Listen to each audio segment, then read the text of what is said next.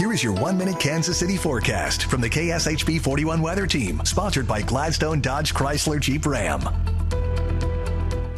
All right, Kansas City, we're tracking the backside of this system to try to piece together a bit of a snow band. And with that, a little bit of snow could fall as a rain-snow mix, mostly here in Kansas City. And for those where we stay a little bit warmer, it'll probably mix out more as rain. This is going to be a low-impact storm for us. 35 by 2 o'clock means it should transition to rain. But as we head through the evening, the rain and snow ends and temperatures will fall to a place where we could see black ice develop. So trace to 1 inch through that snow band possible from Lawrence out towards Chillicothe here as we continue to watch the backside of this system. There's your 2 o'clock. You'll notice mixing out more as rain for Kansas City north of St. Joe, and then out towards Chillicothe, still kind of trying to hold together as rain. We will watch this weekend to stay unsettled as well, with another batch of some showers moving through Saturday, maybe lingering into Sunday, but we're going to warm up nicely next week.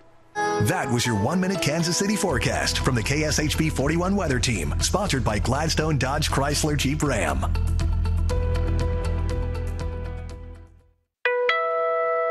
Pressed for time, Gladstone Jeep Dodge Chrysler Ram presents Fast Buy, the online shopping and buying tool that makes it fast and easy to buy from anywhere.